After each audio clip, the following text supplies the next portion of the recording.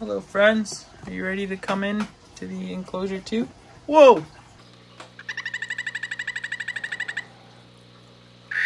What's up everybody? Welcome back to another video on my channel. My name is Dion and you're watching Reptiliatus. Well friends, the channel might be called Reptiliatus, but today's video is completely dedicated to amphibians.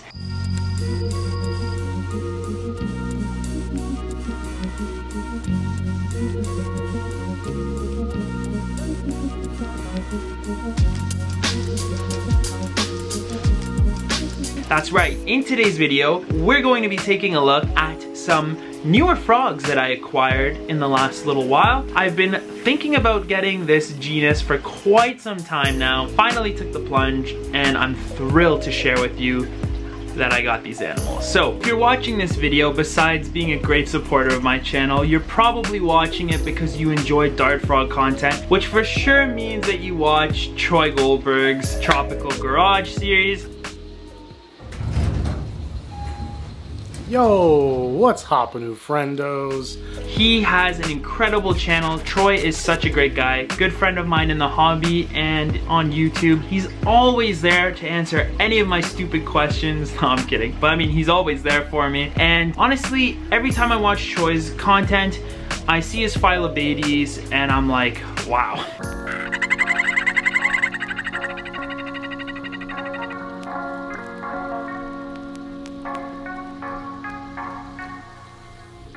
That genus is so cool. And more recently, in the last few months, I've noticed that there have been some captive bred Phyllobates on the market. I just really couldn't decide if I wanted the orange blackfoots or the mints. I decided on the mints, and I'm very happy with that decision. They've arrived. Alec was gracious enough to pick them up for me today from the breeder. Major thanks to Carlos for these beautiful froglets that he produced. I really appreciate the animals, and thank you for the plant cuttings. We're gonna set up and plant their temporary bin where they'll be living in, and then you'll take a quick look at the frogs and we'll put them into their grow up bin. So they'll be there for quite some time. These animals can take up to 2 years to mature, from what Troy tells me. At the size they're at now, I think they're just way too small to go into the large enclosure that you'll see. They're just incredible dart frogs.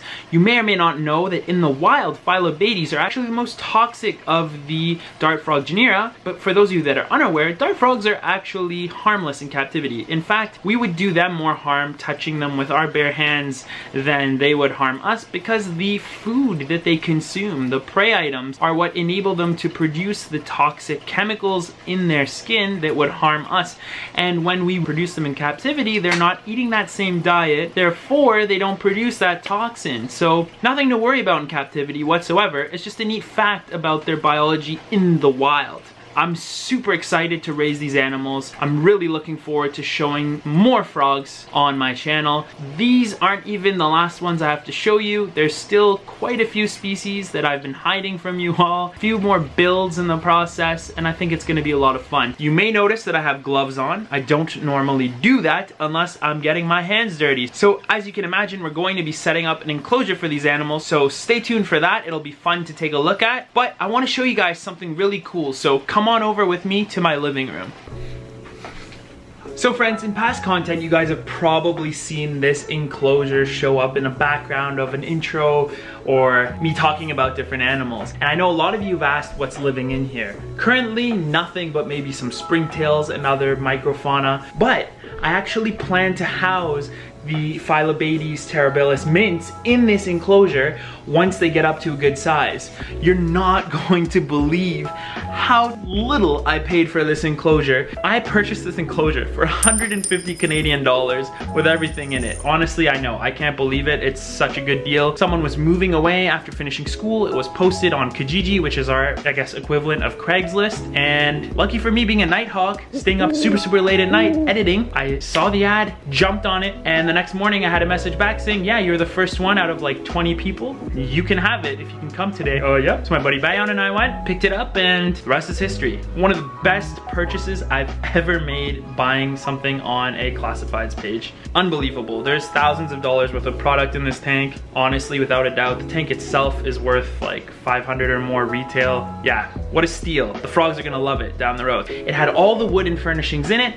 I've added plenty of plants in it. I've thrown an Arcadia jungle dawn on it. My buddy Mike made some custom lids for the top to hold in the humidity, which I really appreciate. Everything in here has started growing really well with that extra lighting, and I have a lot of other adjustments I want to make. For example, I'm going to be adding some really nice bromeliads. You guys already know Dr. Brown, or Alec. He's actually a very good friend of mine, and he and I recently went to go grab some bromeliads for our future dart frog builds. Naturally, his passion and love for these animals exceeds his profession, and Alec actually keeps quite a few species of reptiles and amphibians. He's going to be acquiring a few new dart frogs, which is why he's also shopping. And what are those going to be for? Little Ufaga Pumilio. The, which locality are you getting again? Almirante. I don't know the pronunciation of that. Yeah, I think that's right. Very nice, very nice. Yes, we're, as I mentioned previously, at Tails and Scales here in Toronto. And they have quite the wide selection here, so we might be going home broke, at least me. No. Right now, it's literally being ignored. I missed it down once in a while, but everything's just growing in there nicely. So I just wanted to show you guys the enclosure that they'll be moved into once they put on some size. I think they're going to love it in here. The hardscape itself is set up sort of how I want it, but I do want to add some more exciting plants to the enclosure. There's some nice stuff in here. For example, the Monstera dubia on the back wall. Some of the other stuff is kind of random, and I want things to be a little bit more organized. They're ideas I'm brainstorming with. Okay everybody, so here is the bin that we're going to be using to house the froglets in for now. It's a pretty decent size sterile container. I've cut out the lid. As you can see, I did a terrible job, but I glued the crack closed and put this here for some ventilation so things don't get too stagnant in here. What we're first going to do is put down a layer of substrate, and then I have a bunch of different cuttings that I'm growing in these containers. We have some Pilea Moon Valley here, the Ficus pomeo, a few monkey pods, and then also some coconut hides. So it should be good for them. First thing we're going to do is add a thin layer of substrate. Now you could just do sphagnum moss, but I like to provide a little bit of soil, gives the plants something to really root into, that provides a bit of nutrients as well. Once that's all stirred in nicely, we can add a top layer of dried sphagnum moss. We want to cover the whole surface, and afterwards what we're going to do is spray it down with a bit of reverse osmosis water in preparation for planting our cuttings. Next, we're going to add a few hides. Because we have 4 froglets living in here, we want to make sure that every animal has a safe space to go to. Now's the fun part. I'm taking various cuttings that I have growing in my bins and placing them into the enclosure. That's because a lot of the plants I chose will root quickly over the sphagnum moss and don't actually require being planted into the substrate. There is some strategy behind this madness.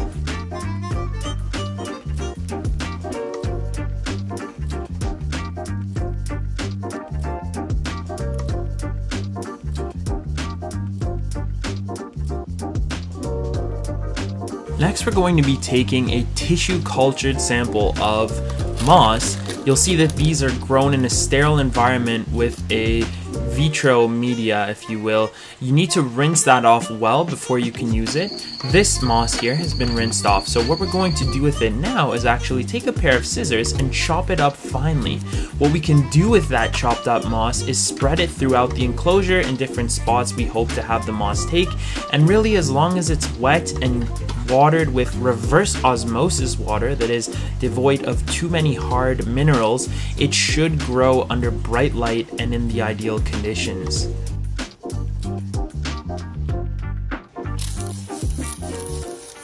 I decided to add one more larger begonia cutting just to increase the sense of security for the animals. Now we're going to add a bit of leaf litter for the frogs, as this is something that also provides them with a good sense of security and will also give the springtails we're about to add to the enclosure a place to hide and get away from the frogs under. I'm also going to set a shallow water dish into the enclosure for the animals to utilize if they wish to have a soak. Well everyone, if you ask me for a grow out bin, this enclosure looks pretty solid. I think the frogs are really going to do well in here, and just wait and see how it'll look after the plants have some time to grow in.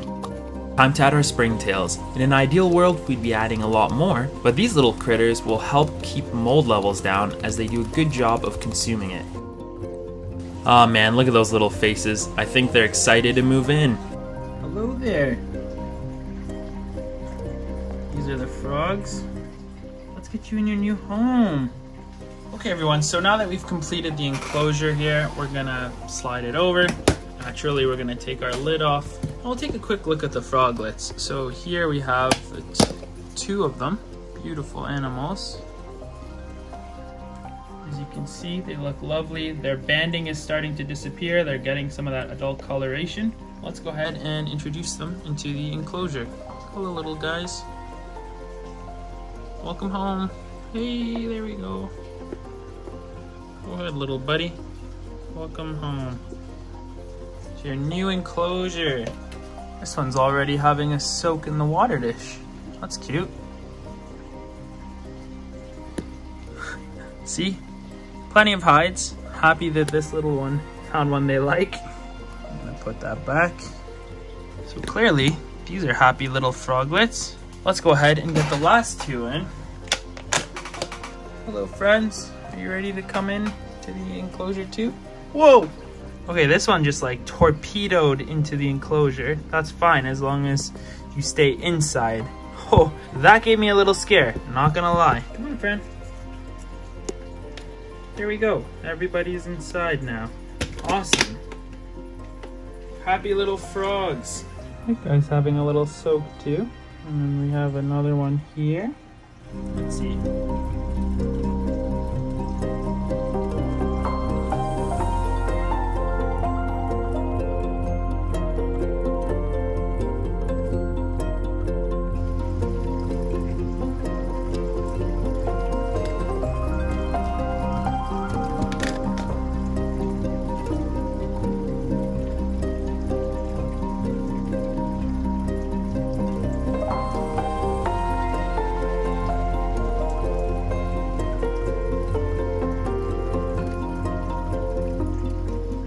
For today's question of the day, I'd like to ask you all, what are some of the qualities you would like to see instilled in the hobby that you feel are sort of lacking? Let me know in the comment section down below, and as always, I'll give your comment a heart, and we can engage in a little bit of a conversation. I personally think that the sense of community needs more compassion and a bit of patience and understanding. Too often you'll see on forums and other pages, people are very quick to judge and attack new hobbyists, and I think besides the fact that that deters people from joining the hobby and learning to love and keep these incredible animals, it paints a bad image for the rest of us. Maybe it makes us look kind of arrogant, to say the least, and yeah, that's just something I see. Now don't get me wrong, the flip side of that is that anyone looking to keep an animal has an immense responsibility in ensuring that they already know what they're doing before they acquire that said animal. That's really important. But there is some gray area that I see a lot of drama in, and that's when you see people that truly did take the time to do their research and keep their animals right, ask a very innocent or simple question and get destroyed for it. And that we just can't afford to have in this hobby. We really need to have a stronger sense of community, a stronger sense of unity and support. And I'm very curious to see what other thoughts you might have to add to that. So a very community-oriented question today. I'd love to hear your thoughts. Thanks so much. Friends, I want to take a quick moment to show my appreciation to my newest channel patrons over on the Patreon platform. We have Robert, Cleo, and Phoebe. Thank you so much. As well as Abby and Dustin. Thank you so much to all of you for becoming my newest channel patrons. I appreciate your extra support and viewership so much. It means the world to me. If you guys are in the different tiers, you know what perks are on the way, so stay tuned for that. And don't forget that you have that direct line of communication with me. Take full advantage, and I really look forward to getting to know you all as well there. And if any of you friends are also interested in learning about how you can support this channel a little bit further for as little as just $2 a month, check out the link down below to learn more about it, and I appreciate your support and consideration. Awesome. Well friends, there you have it. I sincerely hope you enjoyed watching today's video about my Phyllobates terribilis mints. They're a beautiful species of dart frog, and I'm so excited to be raising and keeping these animals. Really crossing my fingers that out of the 4 animals, there's at least 1 pair in there. Thankfully, these frogs are pretty easy to keep communally, as you've probably seen on Troy's channel. And I also want to take a quick moment again to thank Troy for all his advice and help. It's really great to have such a close-knit community and such a supportive community, and that's one of the other reasons I'm so grateful for all of you, because we can learn so much from each other and support one another. So that's something we're all looking to create more of in this beautiful hobby that we all love and cherish. So continue to do just that in the comment section down below and in your daily actions. Thanks everybody for watching. If you want to see more content pertaining to these wonderful animals, check out the playlist up above. And otherwise, I will see you all on Friday for our next video. Take care everybody. Bye.